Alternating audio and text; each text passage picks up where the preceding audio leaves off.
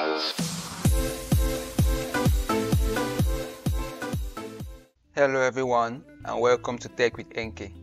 In this video, I'm going to propose a solution to the exercise Outdated from CS50's Introduction to Programming with Python. I'm going to show you how I went about to solve this. However, my aim is just to provide you with a few tips or ideas that you could build upon while attempting the exercise on your own. That said, let's look at the exercise and see what's expected from us. There's a lot that's written here, but I'm just going to skip this and we're going to start at this point. What's expected from us is we are to create a Python file, we'll call it outdated.py, and implement a program that prompts the user for a date in month, day, and year order, formatted like this. That's either you have a 9/8/1636 or September 8, 1636 with a comma at this point and spaces, wherein the month in the latter might be any of the values in the list below. That's from January to December for this case. And we are expected to output a date in this format: year, month, and day. And if the user's input is not a valid date in either format, we are to prompt the user again, assuming that every month has no more than 31 days and no need to check if a month has 28, 29, 30 or 31 days. We've been given a number of hints here. We've been told to look at the Python documentation for string methods and for list methods. However, we've already been given the specific methods that will be necessary for us to solve this exercise. For the string methods, we've been told to use split, and for the list method, we've been told to use index. And to format the integer with leading zeros, we've been given this code to use. Looking at the demo that has been given to us, we'll see that when we run our code outdated.py, we'll prompt the user to enter input, and this is what the user entered, the date in this format, and the date has been converted to the right format for year, month, and day.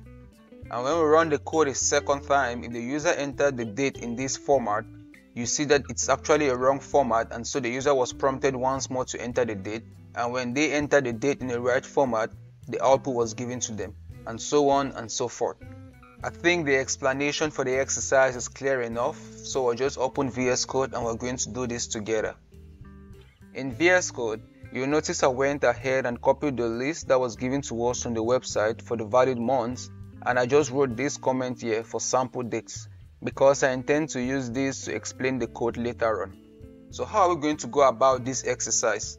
I'm going to separate my code into two parts. The first part, I'm going to check the date in this format, that's with backslashes, and the second part, I'm going to check my date in this format, that's with spaces. I'll start my code by creating a function to check the day in each of these formats because the check is actually the same. I'm going to use the def keyword. I'm going to call this function checkDay, and we'll take a parameter or call it day. And in this function, I'm just going to return true if the user's input is found between 1 and 31. I'll go ahead and I'm going to type return true if 1 is less than or equals to the int of day and day is less than or equal to 31, else return false. And so this function is all we need to be able to check the day in either of these formats. And with this done, I'm going to initialize the loop to do the rest of the checks, because you realize our code is supposed to keep running till the user enters an input that's correct. Because if the user's input is incorrect, we are supposed to keep prompting the user till their input is correct, or till their input is in the right format. I'm going to use a while loop, or just say while true, because I want the code to keep running infinitely till I decide to break it at some point. Then I'll go ahead to get input from the user. I'm going to save this input in a variable or call it date, and I'm going to use the input function to get the input from the user. I'll pass a string to it. I'm going to say date and give space for the user to enter their input, and I'm going to strip this input using the function strip to remove any leading or trailing white spaces. Then I'm going to go ahead to try to split the user's input depending on the format. I'm going to create three variables or call them month, day, and year, and I'm going to set this to date.split, and I'm going to split this with a backslash. So this line of code should be able to check if the user's input is in this format and split the code with the backslash. So this is going to return 9, 8, and 1636. And since we're assigning those values to month, day, and year, month is going to be 9, day is going to be 8, and year is going to be 1636. And for the sake of this video, I'm just going to go ahead and check if the month and the day are correct, and then print the output as is expected from us in the exercise. We could actually do this out of the try block because that line of code is not supposed to fail or return any errors. However, for the sake of this video, I'll just do it in this try block, and later on when trying to solve this exercise on your own, you could try taking it out of the try block and see how the code is going to run. So I'll start by saying if 1 is less than or equals to the nth of month, we have to convert the string to an integer, or this is less than or equal to 12 and check day of day. So this line of code should be able to check if the month is found between 1 and 12, because if you look well in this format, the month should only be a number. So we're checking if that number is found between 1 and 12, and if the day is found between 1 and 31 per this function. And if that's the case, we want to print our output in the expected format. I'll go ahead and say print. I have to do this as an F string. I'm going to use curly braces here to get the variable here. Then I'm going to put a dash. I'll go ahead and open another set of curly braces. Then I'll say nth of month.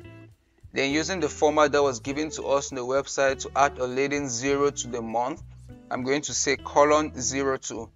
So that if necessary, the month is going to be prefixed with a 0. Then I'm going to put a dash and open another set of curly braces. I'm still going to use int to convert the day into an integer and use the same format given to us on the website 02. So that day 2 will be prefixed with a 0 if necessary.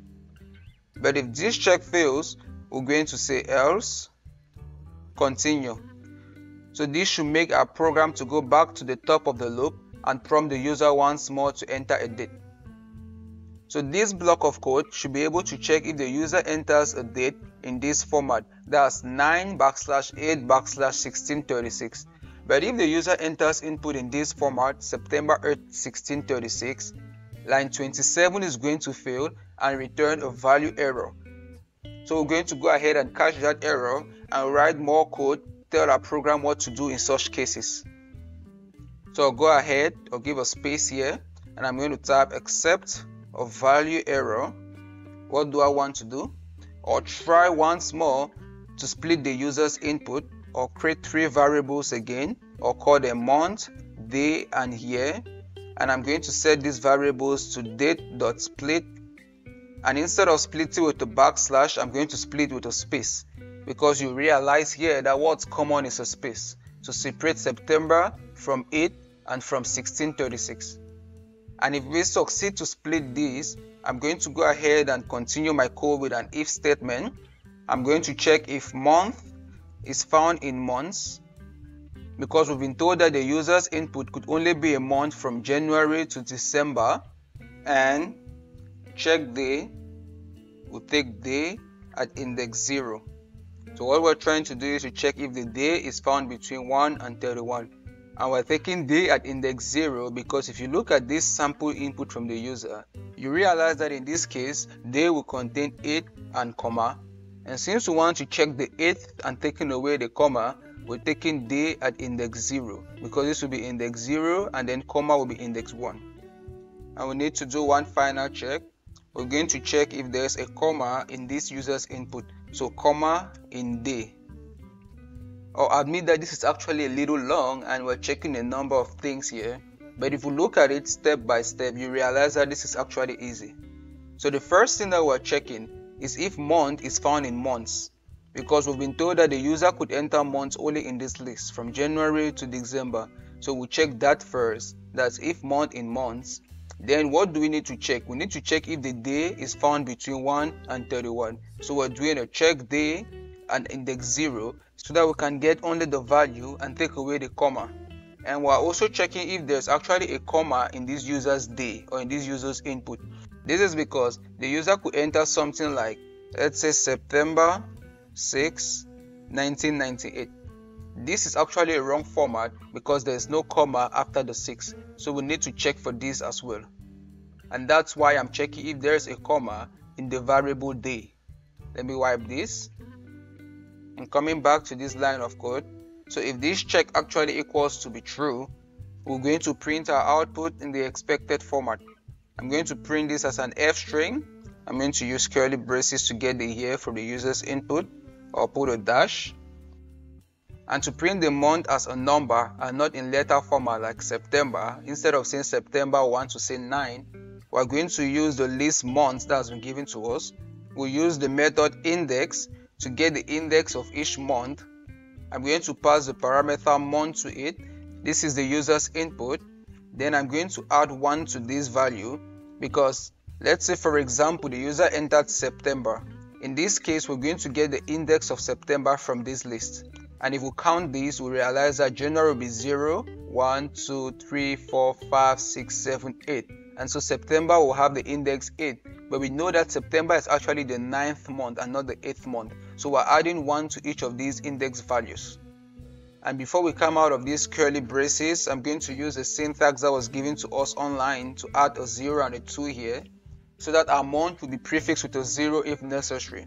I'm going to put another dash here, or open another set of curly braces, and I'm going to convert the day at index 0 using the int function like I explained earlier. Then I'll add the 02 at the end so that our day will be prefixed with a 0 if necessary. And if this check fails, all I want to do is to use an else statement to keep prompting the user to enter a valid input. So I'll say else continue. And this try box should work just fine if the user enters input in this other format, September 8, 1636. And I'm just going to add an except block here just in case. So I'll go ahead and say except value error, continue. So this should go back to the top of the loop, prompting the user once more to enter input. But if the user's input is okay and we're able to print the output in the expected format, I'm just going to break out of our loop, thereby ending the program. So our code is complete and I think it's clear enough. I'm going to go ahead and save this, and I'm going to open up my terminal and we're going to test the code together. I'm going to run python of outdated.py, and as expected we've been prompted to enter a date. Let's try with something that's actually correct. Let's say 0908-1964. And as we expected, 1964-09-08. Let's run this code again and try something else. Let's say April 16, 2024. And we've been prompted to enter the date again. Why? Because we omitted a comma after 16. Let me try this again. I'll say April 16. This time around I'll put a comma, 2024. And as expected, 2024-0401. And if you keep testing this code, you realize that the code is okay and works just fine. So that's it for this exercise, and I'm going to end here for today. If you have any questions, feel free to leave them in the comment section below, and I'll be more than pleased to answer you. If you loved the video, do well to hit the like and subscribe button so as to support the channel, and I look forward to seeing you in my upcoming videos. That said, have a good day.